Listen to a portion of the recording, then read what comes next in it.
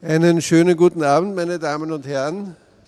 Mein Name ist Gerald Bast, ich bin der Rektor der Universität für angewandte Kunst, stolzer Hausherr dieses wunderbaren Raumes. Ein Raum, den wir bespielen, nutzen, positionieren als Ort des disziplinenübergreifenden Dialogs, als ein Ort, in dem unterschiedliche Menschen aus unterschiedlichen Sphären der Wissenschaften, der Künste, Wirtschaft, Politik vernetzt werden, zusammenkommen, weil das ist es, was fehlt in dieser Gesellschaft, das ist es, was wir brauchen, um diese Gesellschaft weiterentwickeln zu können. In diesem Zusammenhang haben wir eine Kooperation begonnen und das ist hier die zweite Veranstaltung im Rahmen dieser Kooperation.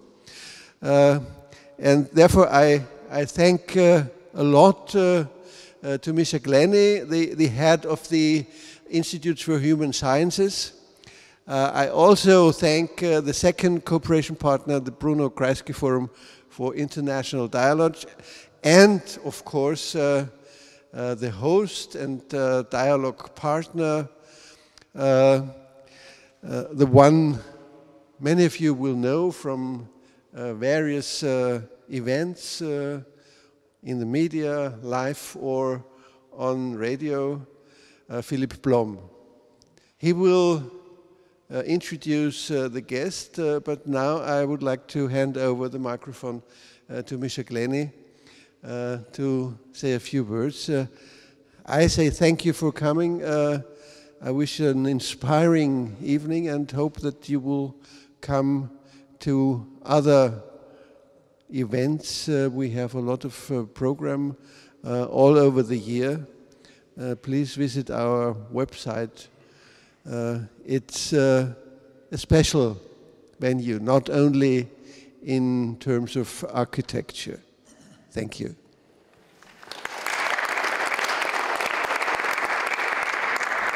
Gerald, thank you very much. It is, of course, spectacular in terms of architecture, and we feel very privileged to be able to use this space in particular.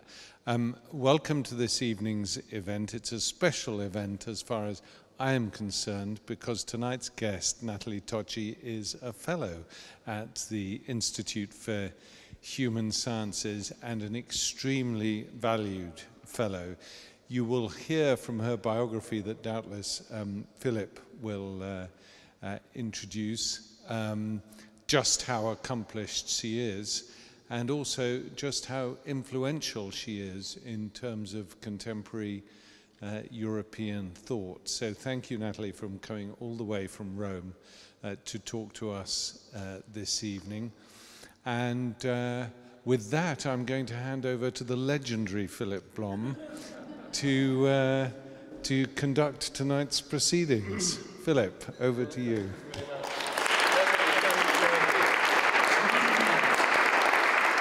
Come and join me. Nathalie Tocci, everyone. I'm very happy to be here and also very happy to do this series. This won't be a long preface. Together with such distinguished institutions, Gertrud Auer can't be here tonight for family reasons, but she sends you her regards. And well, let's dive straight in. First of all, Nathalie Tocci is the director of the Istituto Affari Internazionali in Rome, the Institute of International Affairs. She has been a fellow of every great institution you can think of. She has taught at many universities and she has written a number of very influential books. She has also worked in and for and with the European community, has been a special advisor there. And just a few books, because these, I think, will give the tone of the evening, the tenor of the evening.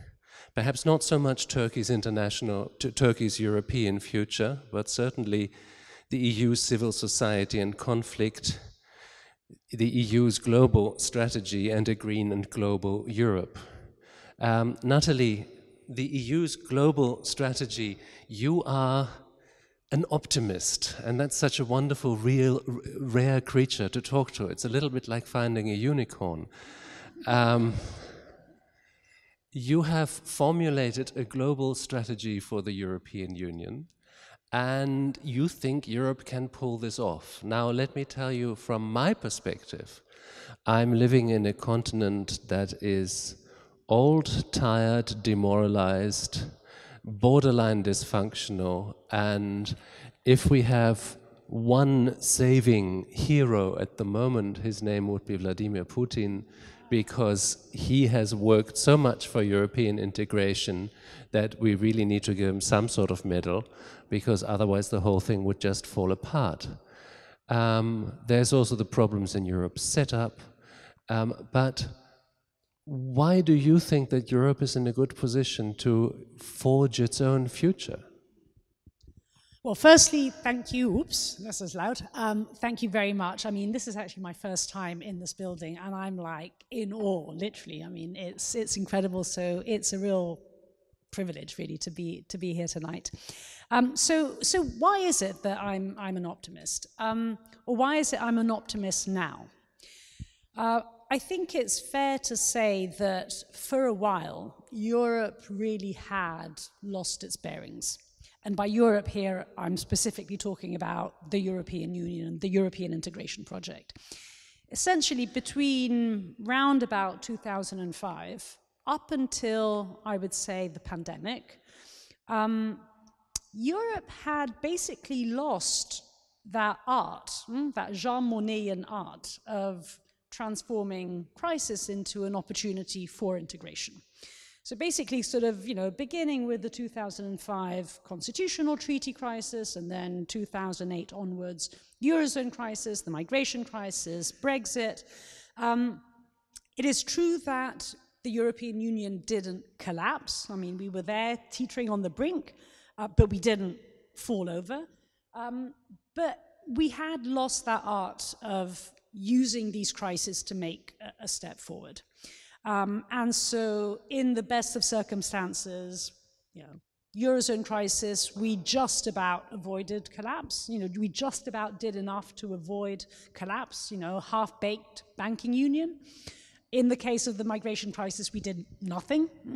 And in fact, luckily enough, it was only a crisis in political terms. It wasn't really a crisis in terms of numbers in the big scheme of things. Had it been a real crisis of numbers, not doing anything would not have been enough.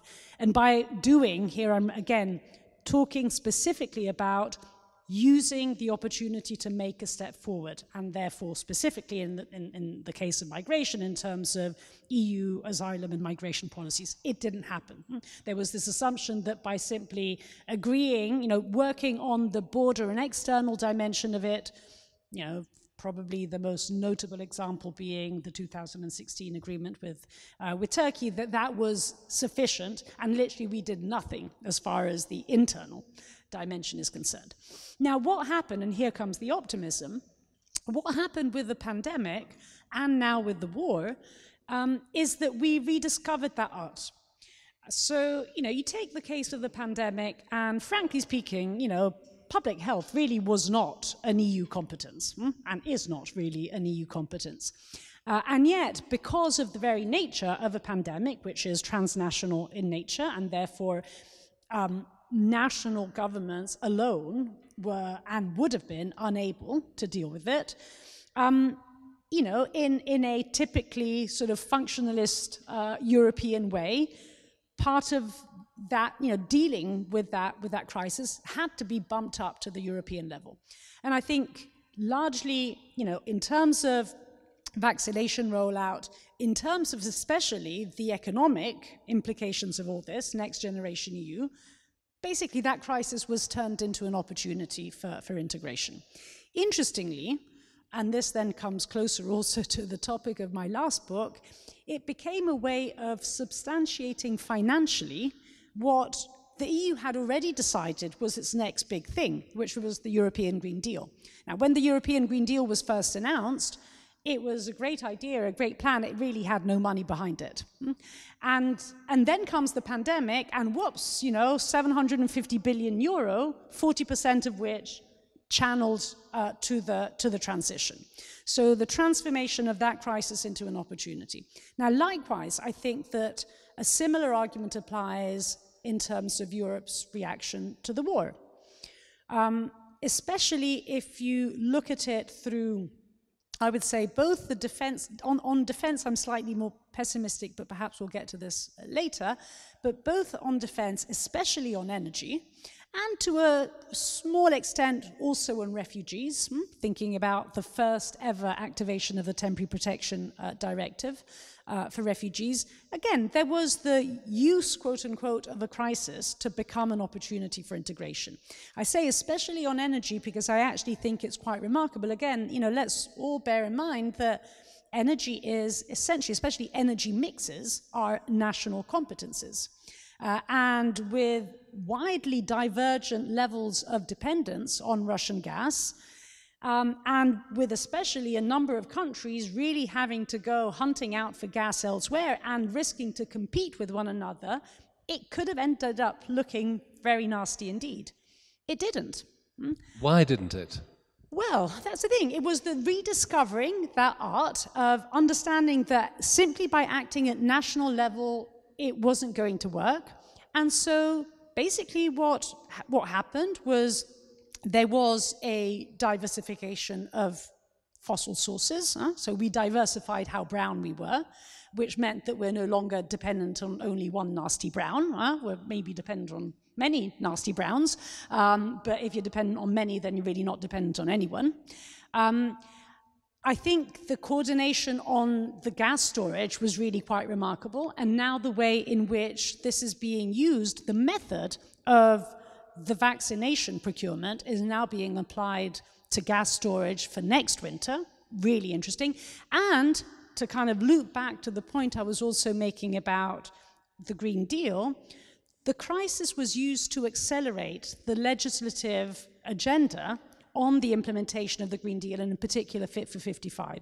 This wasn't at all granted. In fact, probably had we had this conversation a year ago, when Repower EU was being published, I would have probably said, this is a little bit fanciful. I mean, it's not going to happen. Energy security is back. We're going to forget about the energy transition. Actually, it was used to accelerate the energy transition. Now, there are so many things in your answer that I'd like to unpack, but let's start at the beginning. You who knows the European community and its actors so much better, how was it possible that a union that, yes, had been slightly galvanized through the epidemic, but was basically an administrative and perhaps economic union, rediscovered its political nature through the war in Ukraine? Because that, to me, is the most remarkable thing, that Europe has been rediscovered as a political project, as an almost historical project, or historic project. And that is a shift that may not be very evident, but I think it is very momentous. How was that possible? Well, so I would say, firstly, that the intention to go in that direction was already there. I mean, you know, let's recall the fact that the Juncker Commission had defined itself as a political commission. Why was it thinking in political terms? Because, of course, it was already obvious that the kind of grey Brussels was increasingly seen as detached from the needs and desires of ordinary citizens, and so it needed to reconnect to citizens. Kind of didn't really succeed in doing so, but the intention was there. When the von der Leyen Commission came in, well, she defined her commission as being a geopolitical commission. So not only political, but political in, you know, with greater awareness of Europe's place in the wider world.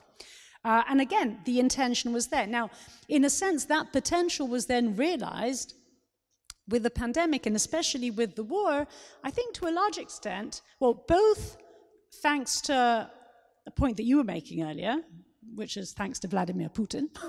And so here we are, we'll probably have to kind of erect a statue for Putin in Rond-Point-Schuman, and probably in Evert too, because it kind of, reinvigorated NATO in incredible ways. I mean, NATO was the brain-dead organization, right, only a few years ago. So partly was because of that external threat, and that's the negative side of the argument. But then I think it's that there's the positive, and the positive is actually Ukraine itself. I mean, all of a sudden, here is a war, here is a people and a country that is fighting a war of survival because it actually wants to be in us. Right? It wants to be more like us. We've kind of forgotten about this. I mean, I think the way in which the war brings back the idea of enlargement, and this is something that, frankly speaking, had kind of withered away, because you could actually say, well, that political sense was there back in the, end of the 90s, early 2000s, the imperative of reunifying Europe through enlargement. And then what happened was that we kind of did it. And especially after, 2004 and especially 2007, and yes, indeed, Croatia comes in 2013, but basically that project starts withering away. And of course, we were all self-absorbed by our own internal crises. And then the war happens. And, the fact that Ukraine applies for EU membership 3 days into the war, when, at first sight, this looks like this should be the last of their priorities now, and yet the fact that it happened then really, I think, speaks of that political project that we'd forgotten about, and Ukraine reminded us of. A European Union with a Ukraine will be a very interesting perspective to ponder. That is for the future, but I mean, Europe would gain not only a country with a very special moral status after this war, but also a country with a very large population. I think it would be the third largest member of the EU in terms of population, so it would have a very considerable weight as well. Is that feasible for Europe? Well, in fact, I'll make it even more complicated, because a Europe with Ukraine is not just a Europe with Ukraine. If that enlargement imperative is back, then yes, we're talking about Ukraine, we're talking about Moldova, we're potentially talking about Georgia and in general the South Caucasus, we're certainly talking about the Western Balkans, and ... what about Turkey? What about if, in a few days from now, things change in Turkey? And that different Turkey that gets back on track on democracy and rule of law and all good things comes and knocks at the door again saying, hey, we're not really interested in doing the transactional deal on migration anymore. We're actually interested in that political project. What do we say to them, right? Now, on the one hand, you could say, well, it's impossible, for reasons that you were hinting at. I mean, institutionally, this requires basically a revolution, and I think that's absolutely right. But I think the point about the war is that it's awakened us to the reality that the alternative of not doing it is equally impossible, in the sense that there was this illusion, I think, as I said, beginning in the late 2000s, especially over the course of the 2010s, that there was the European Union, and yes, there was a Russia that was becoming increasingly assertive and aggressive, and then there was this kind of grey zone, and the grey zone was, not perfectly democratic and not perfectly prosperous and not perfectly secure, but it was kind of more or less stable, and the debates about the Western Balkans, people talked about stableocracy. That was not ideal, but was kind of more or less okay. We could live with that. What the war has made extremely obvious is that you're either on one side, you're either in, and if you're out, bad things can happen. And those bad things are not just bad things for the place where it happens, in this case Ukraine, but they have consequences that are devastating for the European Union.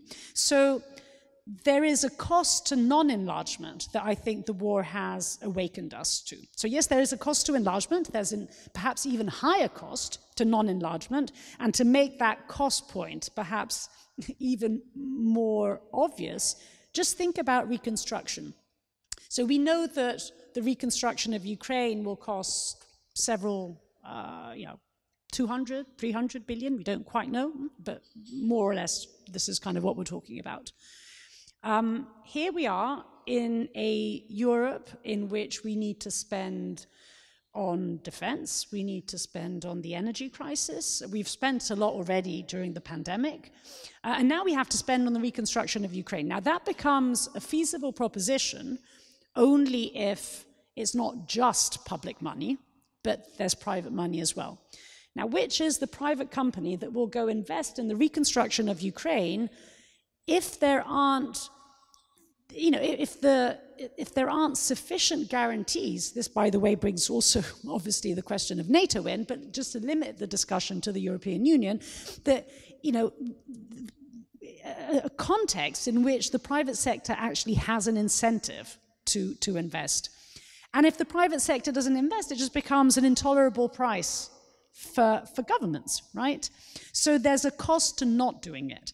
Now, then comes your question, right? So if you've got to do it, and yet if you do it, it's disastrous, how do you go about it? I mean, I actually fundamentally believe that there will have to be, in any case, ways of graduating this. So, in a sense, acting, at least beginning by acting on many of the good ideas that were in circulation in the past. You enter the single market and, you can enter bits. There have been very interesting ideas that people have worked on concerning the fact that you enter, but you don't necessarily have veto rights, at least for a while. But that I found that very interesting. I read today or yesterday that Olaf Scholz is working to end the unanimity rule in the European Union. Is that a preparation for an enlargement in which which has been impracticable for a long time, would be completely disastrous? Well, ideas on how to go about getting rid of unanimity have been circulating for a while, and von der Leyen herself, she has, back when, to the European Parliament, when she was, when she was then nominated and elected to become president of the European Commission, she made the point that, you can start with some issues, sanctions, human rights issues, the voting on common security and defense policy, missions and operations. If you're not planning to participate in one, why on earth should you have the veto on whether others can proceed or not? So, you can start on bits of, getting rid of unanimity rather than going for the full Monty straight away.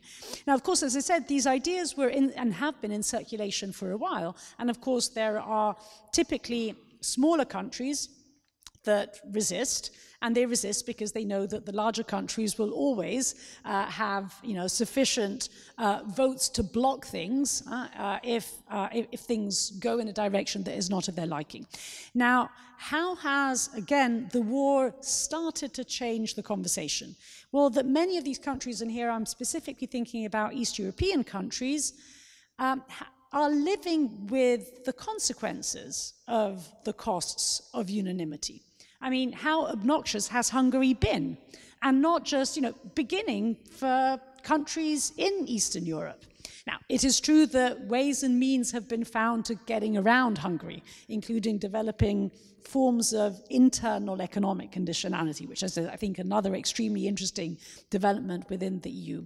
But I think, sort of the way in which, sort of context matters, right? So the way in which the EU has reacted to the war has brought back this question of unanimity and has made relatively old ideas, it's made them come back to the agenda. I don't kind of wish to suggest that therefore it's a done deal and we're therefore going in this direction, but the fact that we're talking about it, I think, signals the way in which things are headed.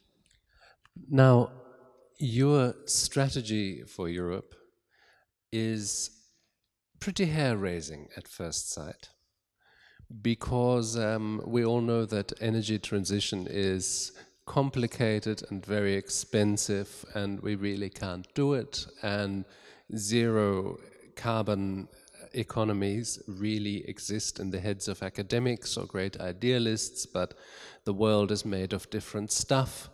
And if this happens, then perhaps incrementally over a few centuries, but you know, this is nothing for tomorrow. And you say, yes, not only is it possible for tomorrow, but also in this transition, in making Europe, in a real green revolution, a real zero carbon continent, lies Europe's big chance for not only surviving, but also finding a global place, which is, I think, very important as well, because, well, as we all know, there's China and there's America that give models and power and have global influence. And if Europe is not at that table, that means that European models and interests will not be heard.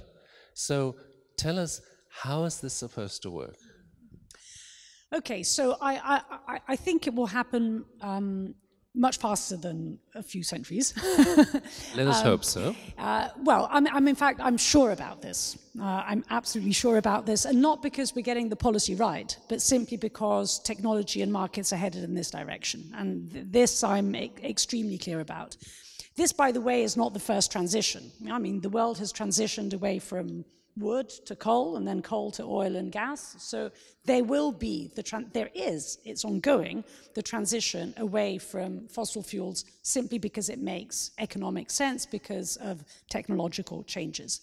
What's the difference between this transition and previous transitions? That it's policy driven. And it's policy driven because it has to be even faster than what it would be. Because unlike previous transitions, this transition is driven by the awareness of the climate crisis. Is there any precedent for this in the history of the EU, such a transition? Well, not of an energy transition, because in a sense, the EU as a project has been, you know, was born in a very fossil way, right? But so I think that, as I said, this is happening, and it's happening not just in Europe. It's happening different shapes and forms and paces elsewhere as well. What is the difference between the way in which the EU is doing it and others, and I'll come to the US, which I think is a really important point here, is that we have a plan to do it. I mean, we have a plan to get from A to B. We don't just have a target, and we have, therefore, policies to get us from A to B. I hinted at this earlier, but I'll just come back to this. It was extremely interesting. I was having this conversation a week ago with the Director General for Climate in the European Commission, and he was telling me that when they approved the Fit for 55 package, in the Commission, they had developed... What is the 50-55 So basically, package? this is basically the set of regulations, funding proposals. I mean, basically, carbon pricing, regulation, and funding. I mean, that's the three main policy avenues to basically reach the goals of a 55% reduction of emissions by 2030. So this is the plan basically for this decade, right? And unless we get to that intermediate step, we're not going to get to net zero by 2050, which of course now in the European Union is enshrined in law, right? So no one else has done it. Anyway, he was telling me that when they approved this, so this is back in 2021, they had developed different scenarios in terms of how ambitious they would get in actually getting the legislation through. So this is really, you know, a whole range of issues, you know, extending the emissions trading system, approving the carbon border adjustment mechanism, approving a set of different funding instruments. Where we are now is by far the most optimistic scenario that they had envisaged, which I thought was, wow. So again, going back to my first point, we used this crisis in that productive way. Now, I'll come to, that's the positive side of the story. Let me come to the negative. And this is where the US and China bit come in. So the EU, it's European Green Deal, great, we have a plan, we're now putting it in practice, we're actually doing relatively well. This year, renewables were the first source of electricity generation in Europe. Wow, no? I mean, pretty good, right? We're in an energy crisis and renewables are our first source of electricity generation. However, what we didn't have was, before I come to it, otherwise I'm going to spoil the line here. The United States then approves its Inflation Reduction Act. And remember the debate a few months ago. We were, oh my God, what do we do now? And if you think of it, it's like, why are we so taken aback by this? I mean, we had our plan. Okay, now the United States has its plan too, to decarbonize. Why is this creating such a commotion in Europe? Now, the Inflation Reduction Act, and this is where the snack kind of comes in, is not just a decarbonization strategy. In fact, I would argue it's not even principally a decarbonization strategy. It's a China strategy. So essentially, because unlike in Europe, in the United States, climate is extremely contentious. It's extremely polarizing. The one thing that is not polarizing in the United States is China. So Democrats and Republicans all agree that it's okay to spend money and lots of money if this is about contrasting and competing and slowing down, basically, China. Then you give it that green twist, basically saying, and because you're aware of the fact that many of the technologies in which China is ahead of the game are precisely those green technologies. And so that's what you need to subsidize. And this is why it caught the European Union by surprise, because our European Green Deal wasn't even thinking about China. Yes, we were aware of the fact that there's a problem with critical minerals and solar panels, and we were aware of this before, but our plan was aimed only at decarbonization. And this is why now that the United States comes up with its double C plan, climate and China, we have to kind of catch up on that second C. And that means basically developing an industrial strategy, which then gets you to a whole set of other problems. How do you go about an industrial strategy? Well, that requires spending. And yet, we've already been spending quite a bit, right? 750 billion on Next Generation EU. Comes Italy saying, we would quite like to have more funds now, sovereignty fund, because, we've got to compete with China. Germany then says to Italy, but you haven't even spent the money that we gave you, and now you're asking for more. They kind of have a point. In all this, we are debating the revision of the Stability and Growth Pact. So all this comes at a time in which member states, the debate between member states is now tilting towards we can't do more EU-level spending. We still need to come up with that industrial strategy. So what do? We relax state aid rules. Germany is very happy with this because, of course, those member states that have greater fiscal capacity can do their national industrial policy. So there is a risk at the moment that as we try and add that second C by developing an industrial strategy, we basically recreate the toxic dynamics that gave rise to the Eurozone crisis, but colored in green. There's another problem, it seems to me, is that what we've talked about so far has all been at the level of the political elite. We've just seen in France, with a series of protests, that the populations are not always in the line with what the political elite would like to do. There's been rumblings about the Ukraine war and how long European populations would want to support this, this stance of standing with Ukraine. So when you say this transition costs, and it will certainly cost, and it will certainly mean that there will be interference with people's private lives, with people's private choices, whether they'll be the cars they'll drive or the kind of consumption they have. haven't we forgotten something there if we only think in terms of what elites and grand plans do? Well, firstly, I would say that actually one of the reasons, so if you ask me, why did especially the Commission, think that green was going to be its thing? Yes, it was because of the climate crisis. I would add that there was also an economic rationale to it, because green meant it was a productive project. It wasn't the Europe of austerity, of restraint, of rules. It was the Europe of innovation and production. So there was an economic rationale, but then there was a political rationale. Yeah, what about Fridays for Future? I mean, this was a way to reconnecting with those younger generations that actually think that this is the most important thing of all. So I think, firstly, we should kind of distinguish what we mean when we mean, the broader public, because actually there is an important part of the population that actually thinks that this is exactly what we should be doing.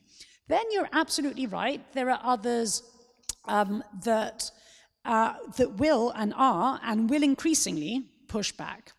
And in a sense, even before this became the European project, we already saw, I mean, think about the Gilets jaunes protests back in 2019. Back then, it wasn't a Eurosceptic protest, because back then, green was still not associated as much with the European Union. But if there was a Gilets jaunes protest now, it most definitely would be Eurosceptic. And I think this speaks to the broader question that if this is actually a revolution, because the magnitude and the speed of change is literally revolutionary, all revolutions have winners and losers, and yes, there will be losers. Now, it's not as if Europe is unaware of this. And so what it does is it develops a climate social fund and a just transition fund. So it understands that losers have to be compensated. I think we still don't understand the extent and the magnitude of that compensation. And let me just give you a figure to give you a sense. So, great, we approve a climate social fund. If you add it together with the Just Transition Fund, we're basically in the order of about 90 billion over 7 years, 27 member states. You can say, well, that's a fair amount of money. In 1 year, meaning between September 2021, when the energy crisis started, and September 2022, when we were still in the midst of the energy crisis, European countries, I'm slightly cheating here because actually in the figure I'm about to give you, the United Kingdom and Norway are included. But European countries as a whole spent 850 billion in 1 year. So you compare that to 80, 90 billion over 7 years, and you just realize, I mean, they spent on the energy crisis, so on utility bills. So this is basically subsidizing brown, frankly speaking. So we understand the nature of the problem, we don't understand the magnitude of it, but then to end on a slightly more positive note, the fact that there is going to be that pushback, and to an extent there already is. I was reading a couple of weeks ago, farmers in the Netherlands are up in arms because of targets on nitrogen, basically, that need to be achieved. So there will be pushback from different sectors. The fact that there's pushback, to me, actually signals that change is happening. It's getting political. It means it's getting real. And yes, we will need to find solutions. And yes, that plan that I was referring to will not go exactly as planned, but it doesn't mean that the direction of travel will not be the same. There will be detours. I mean, this is its life. But the point is remaining the course. But the Dutch rebelling farmers give you a pretty good example why these things are so difficult, because the Dutch government has actually, in response to a climate suit in the courts, set targets for nitrogen, and the Dutch farms exceed them by far, and therefore Farming had to be changed, traffic also had to be changed. So there's now, yes, it can happen in a Western European country, top speed 100 kilometers an hour on all motorways to bring down carbon, and the country has not imploded, and people are still driving quite happily. But what happened with the farmers is, I think, really interesting, because if you drive through that part of the Netherlands, as I've done recently, it's really idyllic. You see a few cows grazing in the meadows, and you see the lovely old farms, and you see their big barns in the background. What you don't see is that these big barns are filled with tens of thousands of cattle that are usually bought in other countries, fattened up there, and then exported to become jamón ibérico or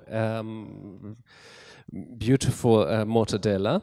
But the Netherlands are the second largest agricultural exporter in the world, after the United States. A tiny country, and that is only possible because of intensive agriculture. In case of the Dutch farmers, they are left literally with the profits and the shit of these cows after they've fattened them, and that produces a lot of nitrogen.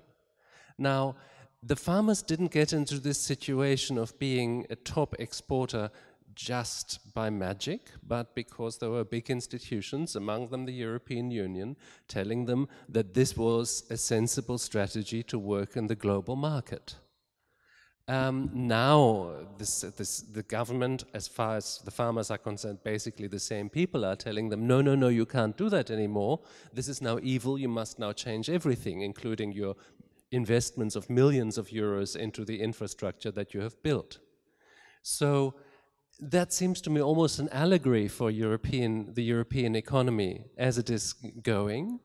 And therefore, I mean, your beautifully ambitious plan for the European Union, I've been known to say the same thing about Austria, namely that Austria would be, to my mind, one of the few countries, and I ask you to enlarge my horizons here, but that could very easily do not only the right thing morally and the right thing by the next generations, but also gain a huge economic advantage. If Austria decarbonized within 10 or 20 years completely, that would be a fairly brutal and bracing process. But it would mean that Austria would develop the expertise and technologies that are needed in these processes everywhere in the world where they will occur and will have to occur. Austria is relatively small, it's relatively wealthy, or it's very wealthy, it's got a relatively educated population, it's got great geographic luck for hydropower, etc. Therefore, Austria would be in a pretty good starting position. This is sort of what you envisage for the whole of Europe, but Europe is not Austria. Europe is many different countries on many different levels of wealth, of cohesion, of their political project. How do you envisage what you've now described as a necessity of economic change? How do you envisage that this enormously expensive necessity will actually become a winning formula for a foreseeable future? Well, I guess I kind of look at it starting from the opposite end. And the opposite end is basically realizing that this will happen. It will happen. And so the point is, how do you... Let's take coal. The coal workers, to talk of Poland.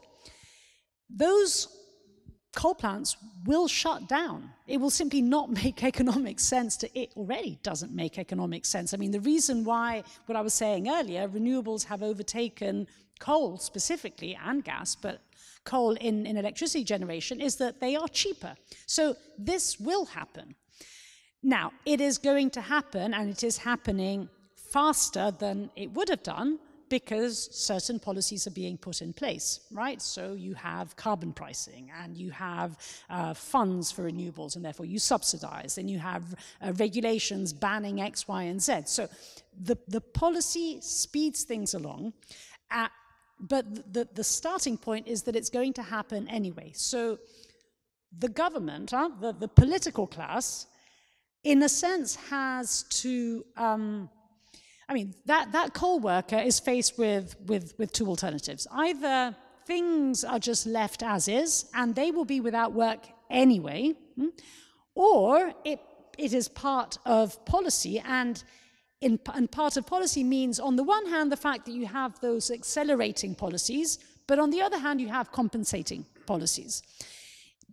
In a sense, those two go together. The starting point, and this is in a sense where politics comes and should come in, is in a sense making everyone realize that there isn't a world which will remain as is, simply because, as I said, it's happened before and it will continue to happen. Here's a question from an economic layman. When I speak to my friends in the climate movement, I always hear that the future of the economy is degrowth. And that seems a lovely idea to me. It's very idyllic. We will all have less. We will all need less. We won't need so much stupid stuff. We won't need so many clothes. And we'll all be more virtuous and things will be more beautiful.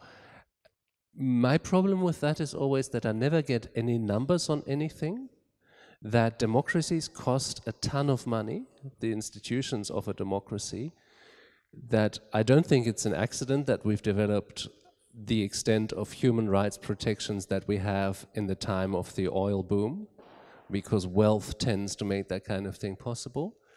And now especially, how do you run a degrowth economy at the same time as a war against Putin? Wars are terribly expensive. So what I'm asking is, as an economic layman, all that what you described all sounds beautiful, it also seems to cost an awful lot of money. Are we simply going to keep printing it? Well, but this is my point, and this is why I was saying, though, earlier, that this is not just a normative project. It has to be, in order to be real, it has to be an economic growth project. Because actually, the point is that a decarbonized economic system is a higher growth system. The difference between a brown and a green economy, I mean, the point is that the transition is going from brown to green that is very bumpy. But if you just kind of, make that jump into green, this is basically an economy which is has a much higher level of innovation and technology. And that innovation and technology is far more diffused, it's far more decentralized. You could say it's far more democratic. In the sense, the extractive, yes, it's true that there's an extractive element, critical minerals, etc., but basically this is not fossil fuels. So it is a higher growth economy. The point is that the drivers of that growth, the sectors of that growth, and therefore the people of that growth are not necessarily the same. And this is where the compensation comes in. So the overall pie has to get bigger. I don't buy the happy degrowth story at all, at all. The pie has to get bigger, precisely also for all of the other reasons that you were saying. But that pie has to get bigger, and policy has to find ways of compensating those that within the pie will risk having less. Otherwise, those are the ones that will push back against that change. That seems to be normative again, because also, I mean, I can see that if green technologies are being developed, there are technologies that can be developed, that can be sold, that can be implemented, that makes money.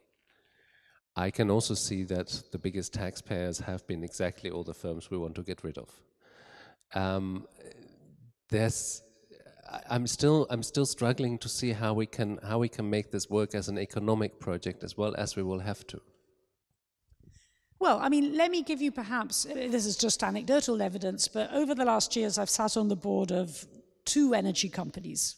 Now, in fairness, they are European. Had I sat on the board, pretty unlikely, but had I sat on the board of an American energy company, I don't think I would be saying what I'm about to say. Now, these companies don't really care about norms. They don't even care about politics. They care about making money.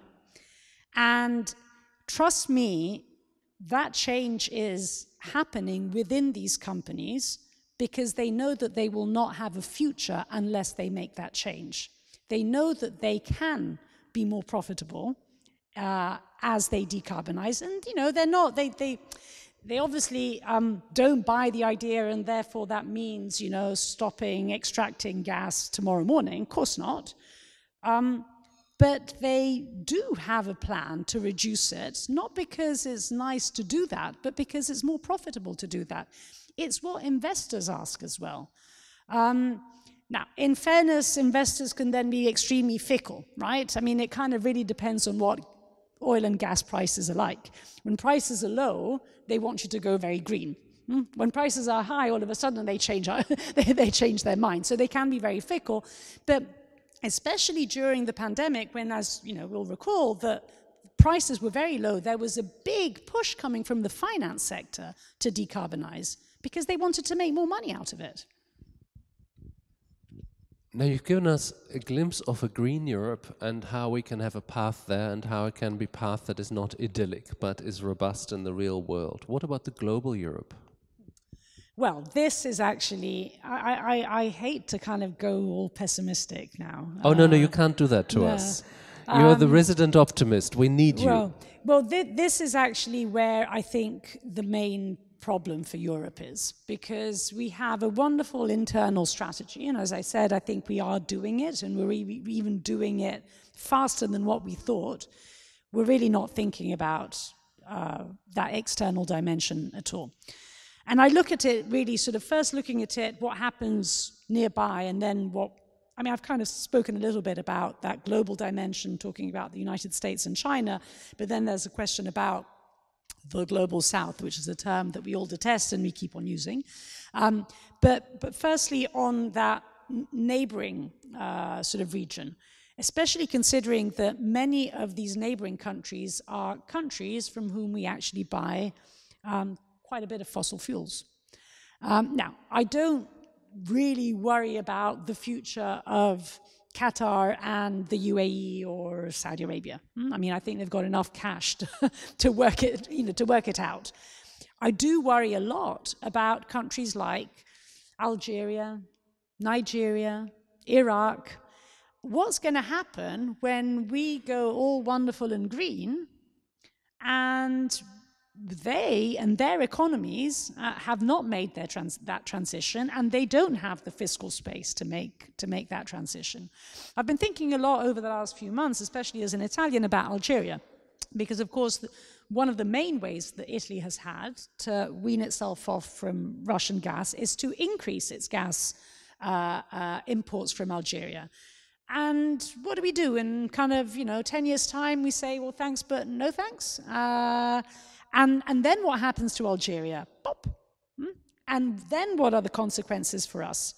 So I think what we should be doing much more of is thinking about how to progressively green our relationships with these countries. But that also begins another chapter which is not often discussed, which is simply in the case of in the context of the climate catastrophe, a global transfer of cash.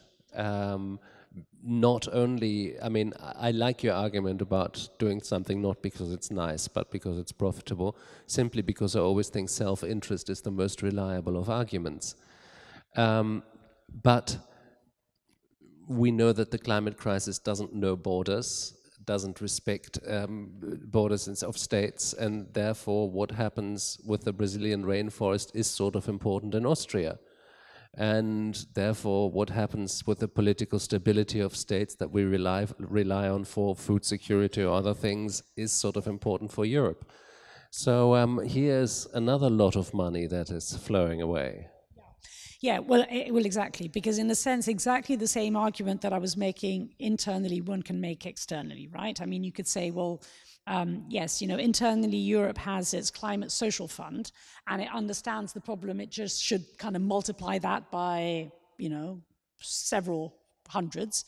And globally, we're gradually moving towards, we haven't still reached that 100 billion per year in climate finance, and it should be a lot more than that, and we all know that, and we're nowhere near that target. Now, you add onto this problem of money, the way in which the international system is shaping and the increasingly conflictual nature of it. Now, some would make the argument, this also goes back to the China-US point, some would make the argument, well, that competitive dynamic is actually galvanizing an acceleration of the transition. Well, the IRA may be about China, but it kind of also does decarbonization, and it wouldn't have happened without China. So you could make the argument that competition is accelerating, and yet I think that argument has real limits. I mean, I think we've seen it in COP27, in Sharm el-Sheikh, and I think it will become even more obvious in COP28 in Abu Dhabi, that the cleavages between, in a sense, the US-China story, the way in which China presents itself as being actually part of the global south, which is a little bit odd, but that's what it tries to do. And therefore, the way in which that exacerbates the already existing tension between global north and south on that climate issue, I think is actually a real danger in terms of moving forward on that climate diplomacy piece. So where would be a plausible route for global Europe? What would be the strategies and what would be the priorities? Well, I think what it would... because I'm extremely pessimistic on the fact that we can get a lot further on that global climate diplomacy piece, I actually think that what we should be doing is focusing less on targets that can be agreed at the global level and working more bilaterally and to an extent regionally with countries that in their ways and shapes and paces, etc., will, for exactly the same reason as we are, move in that direction, and how to progressively increase that green dimension in those bilateral relationships. So I guess what I'm saying is that it gets much more fragmented, or perhaps fragmented is the wrong word, much more tailor-made and bilateral in a sense, and less about everyone agreeing on those wonderful global targets, which I think will become increasingly difficult moving forward. They also seem to be largely a public relations exercise. Well, I think they did serve a purpose. I mean, I think, sort of the Paris Agreement did serve a purpose of putting a goal which we will not meet. Which we have already passed. Right, exactly, yeah. But I think that was important. I think that had that not happened, a number of other things would have not happened. And the fact that we will not meet that target, I mean, 1.5 is better than 1.6, but 1.6 is better than 1.7, right? And so I think that having it there is important. But I think, in a sense, we've passed the peak of what that kind of exercise can achieve. Now, I think when we think 30 years ahead, all of us can come up with pessimistic scenarios of what Europe may have become. If you want, you can listen to speeches by Putin, who draws up beautiful images of what a decadent and spoiled West will become, faced with the virile force of the uncolonized countries, because Putin is also, to some degree, now casting himself as a member of the global south, the anti-imperialist global south, fighting his little imperialist war.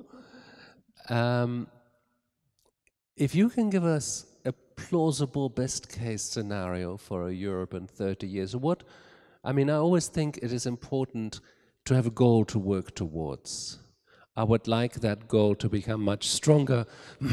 I would like people much more to talk about what countries they want to live in, and then to find ways how to get there, and not just resign themselves to what the world will become and I'll just have to go with it. So what do you think Europe could really become in 30 years' time? Well, I think that Europe can remain a liberal project. I think that, in fact, Europe can only exist as a liberal project. I don't mean that European countries will all necessarily be liberal, but the European integration project, which I think will be there in 30 years, will continue and can only be a liberal project. I remember actually once I think I was in Paris a few years ago, that a student asked me, can a fascist European Union exist? And I said, no, it can't. I mean, a fascist Europe can, obviously, and has, and could again. but there wouldn't be a European Union. So I think that in 30 years there will be a European Union. I just have to put a wider question on here. Do you think that is a feasible scenario, that European fascism will come? I mean, we see little interesting and entertaining hints here and there. And may I just say, the Austrian constitution is not very good at protecting Austria from that. This is just a little parenthesis, but excuse me, I've just talked to a judge who told me this wonderful thing with the Austrian real constitution, the Realverfassung, which is basically what is really done. And the assumption is nobody would be so impolite as to do anything else. Well, actually, according to the constitution, the justice minister can appoint all judges, as has just been the case in the project in Israel with the huge protests against that, as has just happened in Hungary and in Poland. The justice minister could do that in Austria. It's just never happened. It's not the common practice.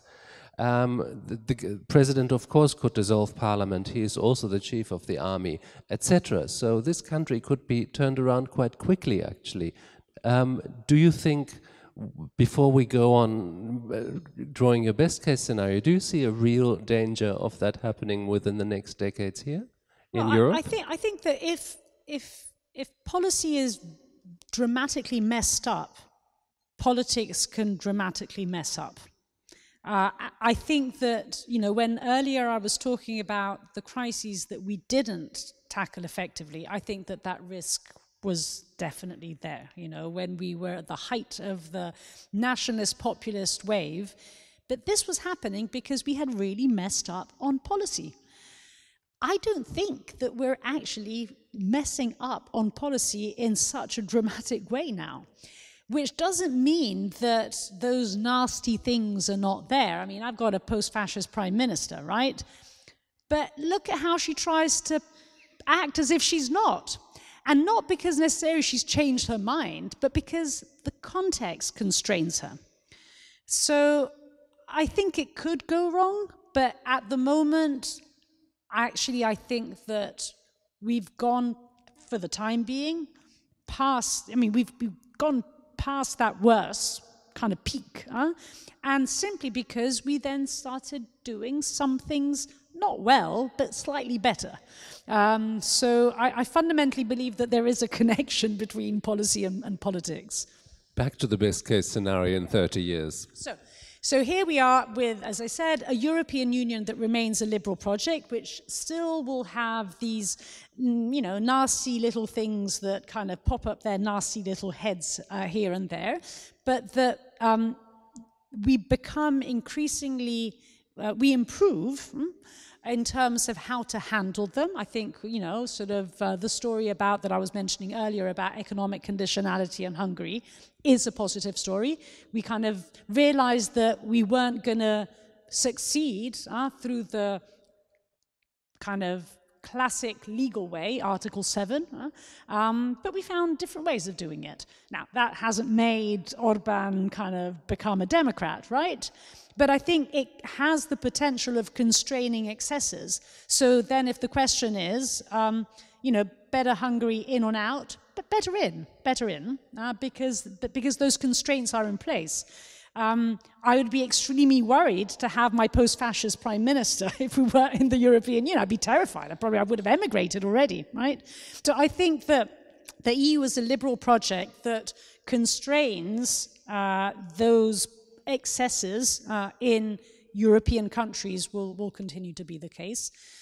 I do think that enlargement will become, and is already becoming a necessity, which then brings the question that you were raising about institutional reform. I think we will have no alternative, and we'll have to find ways of actually implementing those forms of differentiated integration that academics have been talking about for many years. Do you think that direct elections will become possible in Europe? That we can finally actually vote for European parties that represent us directly and not via national parties making deals with other national parties? I think there will be a little bit of both. I think that yes, there will be probably progressively some transnational lists, but then I do think that to an extent European elections will also remain largely national elections. Where I'm a little bit more skeptical, where I think we still haven't found the magic formula, not even conceptually, let alone practically, is what to do with countries outside. How to, can you really have a liberal union that acts in a terribly illiberal way with countries outside, and how do you resolve that contradiction, which then goes into the whole debates about migration and asylum. I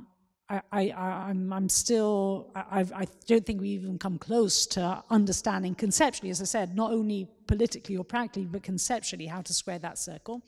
And then the question is, what about Europe in that broader global picture? And there are some areas like the technological and economic one where I'm slightly more optimistic. I'm very, very worried about defense.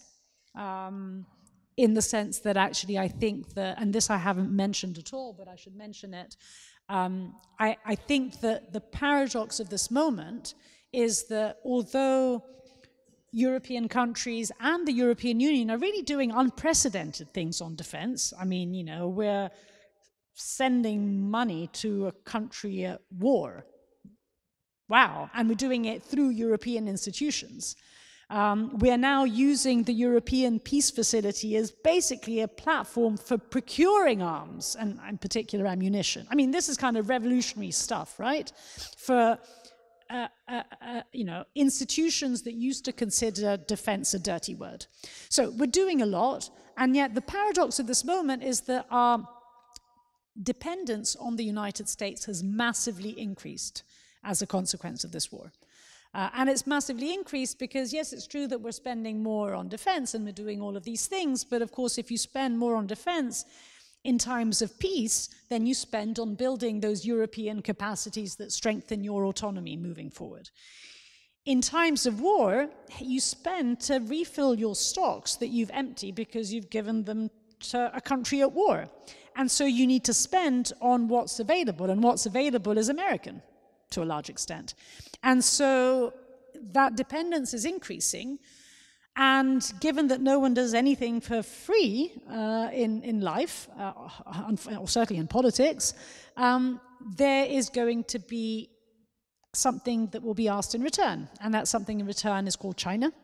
And although I'm certainly not particularly dovish on China, but I think it would be good to live in a Europe that is able to define perhaps its very hawkish line on China, but do it on its own. And I think that actually that is going to be increasingly difficult, if not impossible, because of that growing dependence on the United States.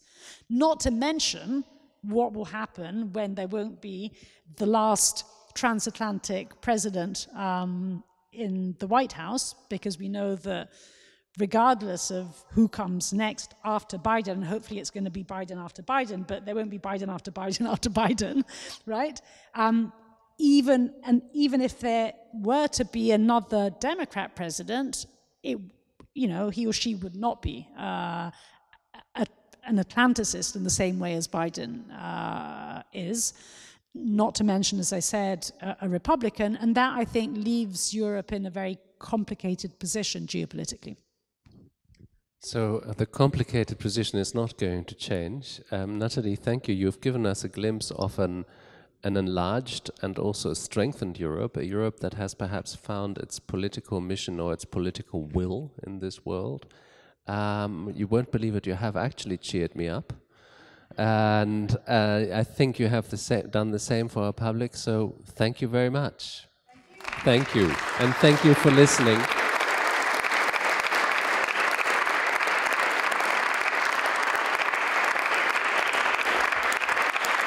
The next debate is in a hot planning phase, and we will let you know as soon as possible You already know the place. We don't yet know the date, and we don't yet know the name of the guest, but it will be exciting, and it will also deal with the topic of the future.